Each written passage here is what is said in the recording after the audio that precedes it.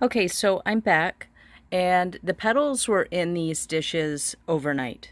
So I didn't have a chance to get back to them, actually. And what I noticed was these two were the morning glories. This was the pink, this was the purple, and they seem to have lost some of their vibrancy after sitting for a while, which is a little bit of a bummer because I'm just getting back to them now, but it was actually a benefit for the Black-Eyed Susan petals that were in here.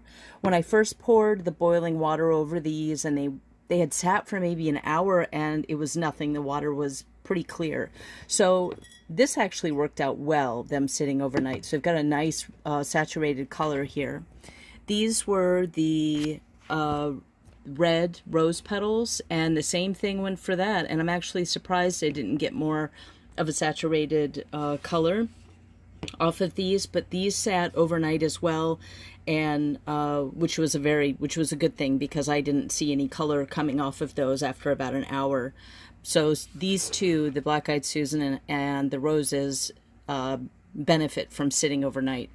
These were, and it probably doesn't even look like there's anything in there, but there's water in there. Those were the sweet peas, and they were pink, and I got absolutely no color off of those at all. And interestingly enough, let me get that glare out of there. This was petunia petals that I had picked from my pot outside, and I don't know, you're gonna have to excuse the mess, but I'll stand up and I can show you the petals. They're those.